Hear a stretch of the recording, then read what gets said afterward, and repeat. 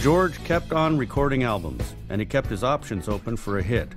He released Osmium with Parliament in 1970 and Free Your Mind and Your Ass Will Follow that same year with Funkadelic.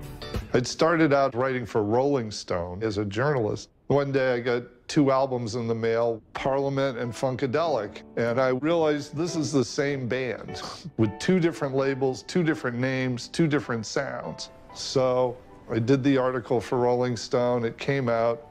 George called me up about a month after it ran, and he says, can you come and work for me? And I go, yeah, George, I'm a white guy in San Francisco. He said, you could be a purple guy from Mars. You know what the funk's about. I'm going out with this big spaceship tour, and I need someone to spread the word. And I was like, George, a spaceship? And George said, yeah, a fucking spaceship. And to his credit, George put all of his resources and all the money that he was making and all the advances he could get from various record labels into building that Mothership for live shows. The crowd would see the Mothership flying, and then all of a sudden the stage would light up and the Mothership would descend and smoke would go off and George would appear.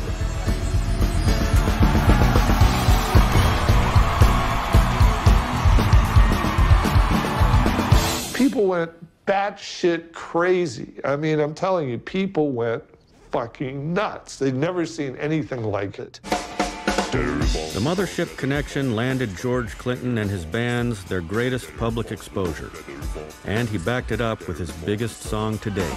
We want the bunk, come on, give up. You get up off your ass now. It's that time now. Gotta have some bunk. We want the bunk. With Give Up the Funk, George Clinton, Parliament, and Funkadelic left the underground behind. As soon as we put the record out, Star Wars came out. And it was just like, wow.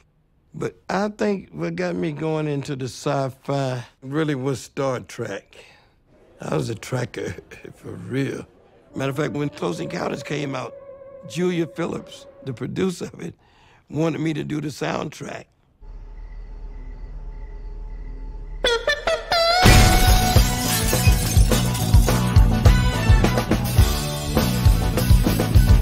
That did not end up going so well.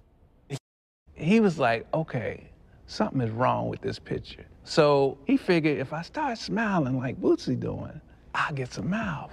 And sure enough, he starts smiling. Every magazine you pick up, he had this big smile. I was like, that's Mo.